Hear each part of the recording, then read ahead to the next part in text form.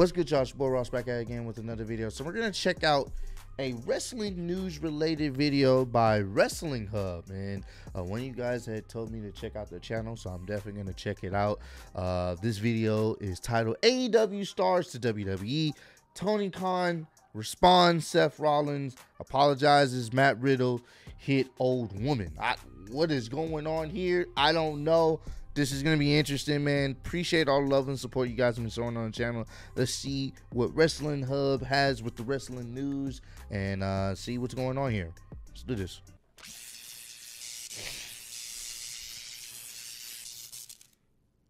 With former WWE stars considering a return now that Triple H is head of creative and more, this is Wrestling Hub. My name is John and you're watching the Wrestling Report for July 27th.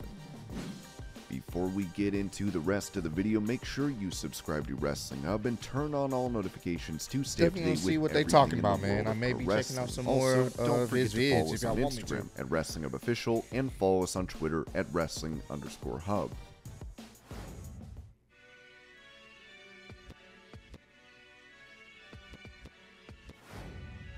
Speaking to Superstar crossover, Raw Women's Champion Bianca Belair revealed a humiliating moment she had in WWE thanks to her husband playing a prank on her. The only other embarrassing moment I've had is my husband Montez Ford trying to rib me when I first got to the main roster. I was talking about the Usos, and I said something about them being twins. He said, "They're not twins." What? No, they're not twins. Really? They look just alike. That's crazy. I was in the locker room one day training and I was like, I can't believe the Usos are twins. They looked at me like, what are you talking about? They are twins. I'm like, my husband told me they weren't twins. It was probably a couple of months. I was so adamant. No, they're not. They're not twins. What are you talking about? Yes, they are. Okay, never mind. I go to my husband and I'm like, why did you tell me that? I don't know. I was just messing with you. I actually said it out loud in front of people. That's messed up. No, they're not twins. They just look alike. Oh, I thought y'all was... I didn't know y'all weren't twins. We are twins. What you talking about? Hey, man. Hold on, Montez. That's funny, man. With Sportskeeda, Liv Morgan talked about becoming SmackDown Women's Champion after cashing in Money in the Bank, where she noted she hopes more younger stars continue to receive these opportunities. Hopefully so. I really do hope so, because I read something on the internet a couple of days ago. I don't know if it's true or not, but I'm the first WWE superstar over the last 4 years to win the SmackDown Women's Championship that wasn't a 4-horsewoman or Ronda Rousey. I think that's unbelievable, and I'm so proud to have it be me, but hope that trend is something that can continue. Interesting. You know, to have newer talents fight for these opportunities because we have such an incredible women's roster. I want to defend my championship against anyone that wants to fight for it. I hope this is the start of WWE highlighting and featuring more talent. Hey, man, if someone can fact check that, if that's the case, damn, that's crazy. They've been pushing the same 4 women since they left NXT. So, wow. Man, I don't know if she's going to retain against Ronda, but that's SummerSlam this week, but we'll see. This weekend. Well, you sure about that, Rick? You sure about that? Promoting his final match on July 31st for StarCast, Ric Flair made it clear that this will be his last bout, telling Chris Van Vliet, "It has to be my last match." I get that question asked a lot, but it has to be. Even if I do well, I can't go back on my word to the people that have given me all this respect, time, and bought tickets. I've been offered 10 matches at 50 grand a piece, and I think in Europe someone offered me 100 grand. But this will be the last one. I can manage somebody and be in the ring, but it will be my last match. All right. Okay, Rick. We'll see, bro. Even though I think you should probably should still stay retired, but hey, do what you do. It's fucking Ric Flair. He gonna do what he do. I don't think he should be out there, but he gonna do what he do. We'll see if this truly will be his last match. You know how that goes. Flair also gave his reaction to Vince McMahon retiring from WWE. I wasn't happy about it at all. I love Vince McMahon. I don't know what he is doing right now, but I feel like he will have a hard time. He will adjust, obviously, but he loved the business, and he made us all who we are, from Hulk to everybody. I don't care what everybody else thinks, he made us, and I have nothing but respect for him. He is a majority stockholder. I don't know if he will stay away or not. He's a genius.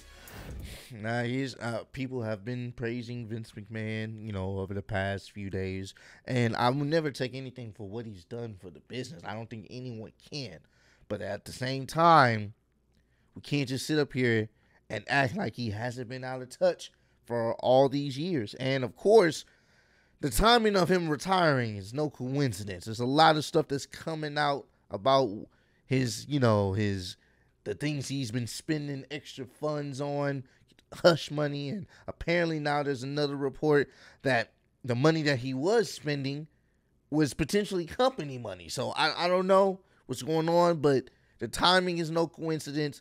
He probably had to step down. He probably had to just walk away from this because it's just not looking too good on paper. It just seems like it's getting worse and worse with more reports coming out. Alleged reports. So I don't know, but him retiring, in my opinion, I know people may disagree. I think this may be something better for the future of WWE. You know what I'm saying? And it seems like they're trying to, at some point, sell WWE. It's kind of hard to sell it or make one of people buy it when the owner and CEO is under some, it's in some hot water. So, I don't know. We'll see where things go in the future, but I'm very optimistic to see how they move forward with the booking of all the shows.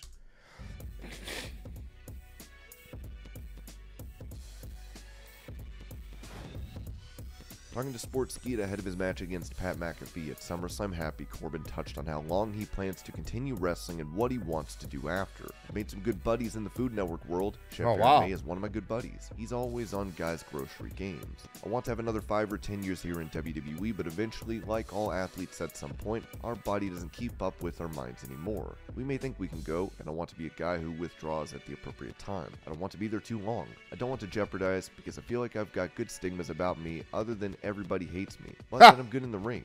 I'm smooth, I have a creative moveset, I make things look as violent as possible, and those kinds of things. So I don't want to be a step behind my mind physically. So I think, in the next 5 or 10 years, I'll probably have reached that point. Then I definitely want to get into that food world, whether it's Food Network or it's my own YouTube stuff. Or, my buddy Aaron does a lot of stuff where he's a guest, where he's a celebrity-sponsored cook.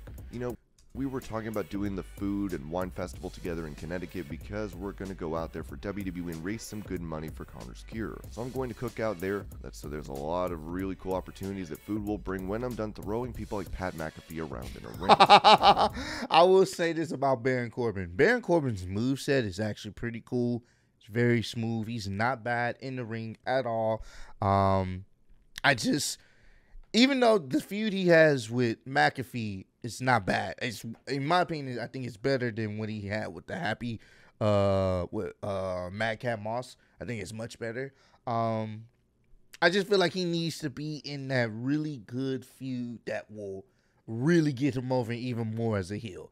And maybe Pat McAfee is the start, to that whole trend of him being a good bad guy to someone else. You know what I'm saying? I think Corbin only works as a heel.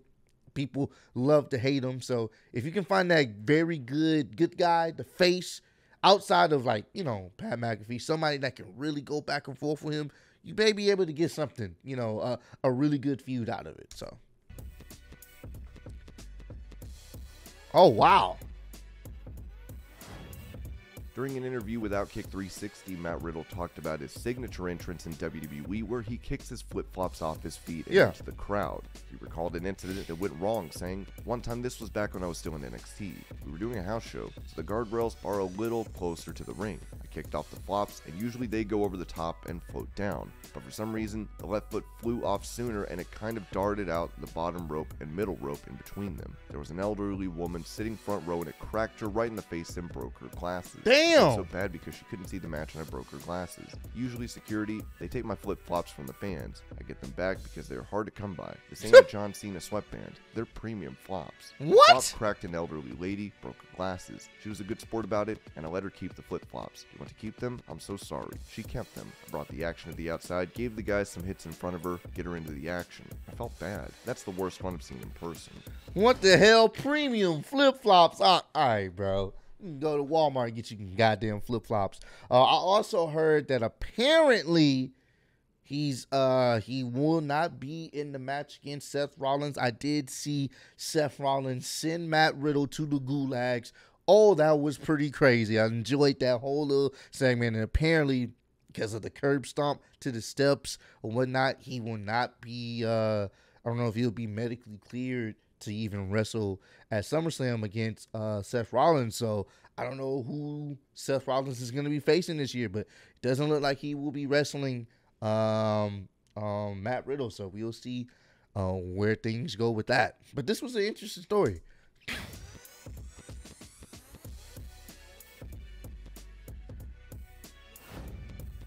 Talking to Sportskeeda about potential competitors for her in AEW, former women's champion Britt Baker made it clear that she wants to face AJ Lee. I think you have to ask her that, not me. I think I would love to see AJ Lee in the ring again. She did so much for women's wrestling, and I think there's so much more that she can do, even if she doesn't know that there are so many girls that still look up to her, myself included. Now I see myself on an even playing field as her. I think I could. I feel like I could be better than AJ. So let's get in the ring and see. I'd love for her to come out of retirement. I'd love for her to be in an AEW ring. I'd love to possibly have a tag match. That would be quite interesting.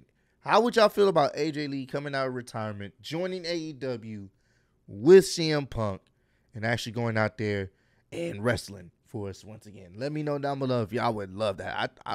I'll be all for it. I think the women's division in AEW, it's not bad, but it still can be better, and I think AJ could definitely help with that as well. So, wait, Jade Cargill trying to get out of retirement too? Speaking of AJ Lee, her husband CM Punk recently spoke to Skewed and Reviewed, where he revealed how his wife could come back to wrestling. Sometimes she'll be like, tell me when the girls are on. She's a big fan of Jade Cargill. I think women like Jade and Britt Baker especially, if she's ever going to want to wrestle, I think they're the ones that can draw her in based on looks and ability in the work. Oh, that's crazy, man. That would be also cool to see her interact with Jade Cargill. And from what I remember, AJ Lee wasn't that bad on the microphone. So I'm all for it if she actually decides to do that.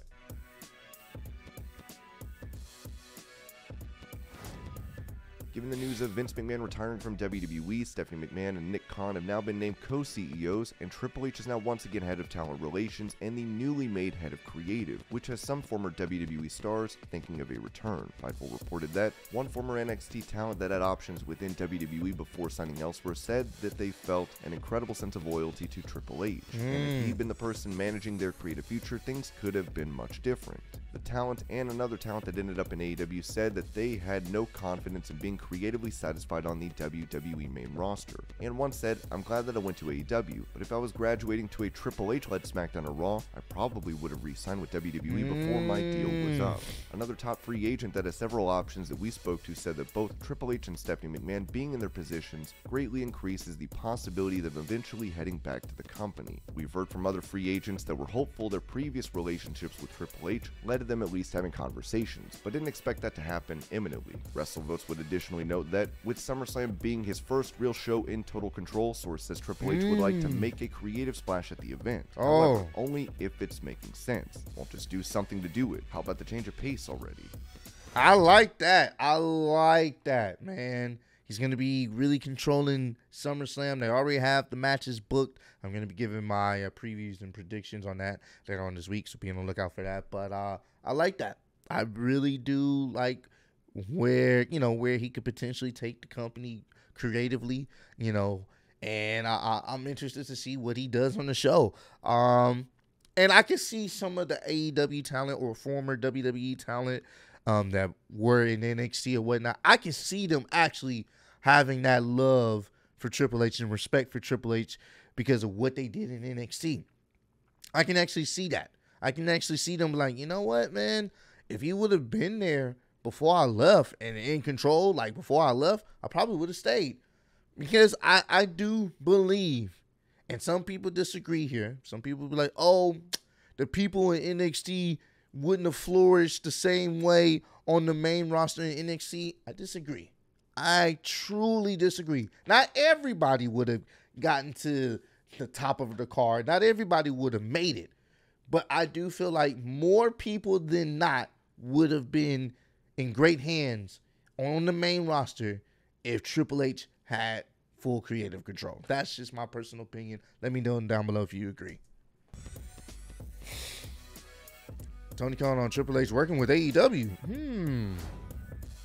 When asked about Triple H possibly being open to WWE working with AEW in the future, AEW President Tony Khan told NBC Sports Boston, "I'm not sure if that's the case, but I would certainly be open to talk with pretty much any wrestling promotion in the world about how to work together if these circumstances are right. We've worked with, I would say, in terms of securing footage or providing talent with probably a dozen companies around the world, including Ring of Honor before I was the owner when they were owned by Sinclair. I'd like to think that was positively received by them, and we did things to help them out when they were in tough times. And I think that goodwill helped us in the sale process." That is not a bad idea. Do y'all think maybe in a few years' time, or maybe even sooner, could we have talks with AEW and WWE actually having a program, a segment, like it's building up to something? I ain't gonna lie to you. I would love to see that. I would love to see that only because I want these crazed fans, these WWE only fans, these AEW only fans, I want them to be able to see that you can work together and make a great product. It doesn't have to be one or the other. You can like both. You can like neither. You can like one over the other, but the type of toxicness you guys be doing back and forth over a company is ridiculous. So I would love to see them come together. So that way these toxic individuals can be like, chill out. Like, bro, it doesn't matter. It's all wrestling. As long as we all have a good time, that's the only thing that matters.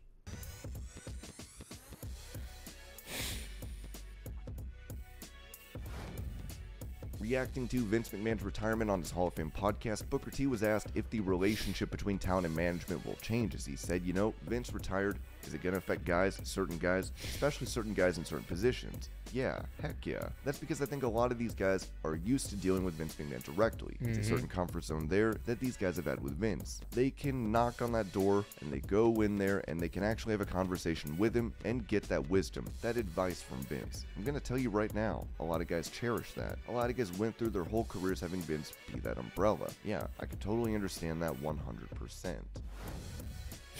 And not to say that, it couldn't work.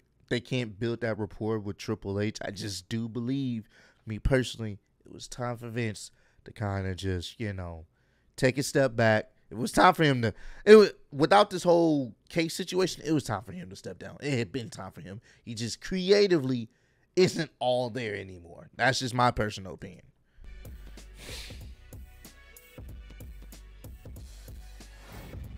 With Vince McMahon no longer in charge of WWE, Tony Khan spoke about the possibility of AEW stars now making the jump to WWE. There are a lot of changes in pro wrestling. I think it's going to be really positive for the fans overall. I am a little amused that changes in the competition. People think it's going to magically change the landscape. Some of these accounts, Twitter can be a fun place to follow, but some of the narratives I've seen every day for the last week are really amusing to me. I've got people signed here for 5 years, and people think that just because the CEO, chairman, head of creative, those people changed in the competition, people I have 5-year contracts with are going to magically switch teams. Good luck with that. Adam Cole is signed until 2027 now. I wouldn't expect to see him going anywhere anytime soon. Malachi Black has almost 5 years left on his deal. I wouldn't expect him going anywhere anytime soon. Just because these guys had some success under a previous administration somewhere else, they're not magically going to be going anywhere. Those are two people I like, just as examples of people who have worked under the previous administration. I'm very amused by that. That's a narrative I see so-called wrestling writers pushing every day. It's pretty amusing. Oh yeah, they're not going nowhere. They're under contract. If you're under contract, not going anywhere. The same thing that I think is what's happening with MJF. He's under contract too. I think he's under contract until 2024. I could be wrong. Let me know if I'm correct on that. But if you're under contract, unless he lets you out the contract, which he's probably not, no, he's going to keep them there, obviously, then we won't be seeing any shifts unless someone's contract is already getting close to ending and they don't renegotiate. The same thing will happen with Cody Rhodes. Cody Rhodes' contract was ending. They couldn't find a common ground, so he left and went back to WWE. So, all right, WWE cancel Rollins versus Riddle at SummerSlam. We were talking about this earlier. When it comes to the reason why Riddle and Rollins won't be facing at SummerSlam, Fightful said WWE announced Wednesday that the match would not be taking place, citing an injury to Riddle. We're told that the injury is kayfabe, and there are plans to do the match down the line. Those who spoke to claimed it was due to creative adjustments. We're told talent was informed Monday, and the working plan was to have the match take place at the Clash at the Castle in September. However, with the ever-changing WWE landscape, it's quite possible that isn't final. As of now, Rollins is expected to travel to Nashville for SummerSlam weekend and has media obligations scheduled Friday. Rollins would take to Twitter after the news broke, writing, "For anyone who purchased a ticket to SummerSlam hoping to see me in action, I apologize. I did everything I could over the last 6 months to earn my spot on the show, but some things are out of my control. Thank you for always singing my song. They'll hear you someday." And this was your pro wrestling news update. I hope you all have very interesting. Very, very, very interesting. So it does look like they're probably switching some things up. I don't know if that I don't know if that's a Triple H thing. He decides to switch it up, maybe, but they do plan on continuing the feud. And I mean, the man storyline wise did fucking curb stomp his head through onto a steel step. So if you want to kind of sell that to make it seem like Seth Rollins is just out of control and he pretty much injured his opponent before the show this weekend, you can kind of do that. So I don't know. We'll see what happens. Maybe he still ends up having an opponent this Saturday, so we will see. But I like this video, man. I like the way he structured it, and I like being able to interject between each point and have my thoughts and opinions on it, and the different interviews that he was able to, you know, relay to us, and, you know, what people were saying and the interesting, funny stories. So if you guys want me to check out some more of Wrestling Hub, man, definitely I will. I'm gonna subscribe to him right now. Y'all go subscribe to him, give him a like, give him a comment, check out his content. If y'all want me to check out more, y'all already know, run up the likes, and I definitely will, man. But I appreciate all the love and support on the channel, man. Road to 90K. Appreciate y'all kicking with me. See y'all next one. Peace.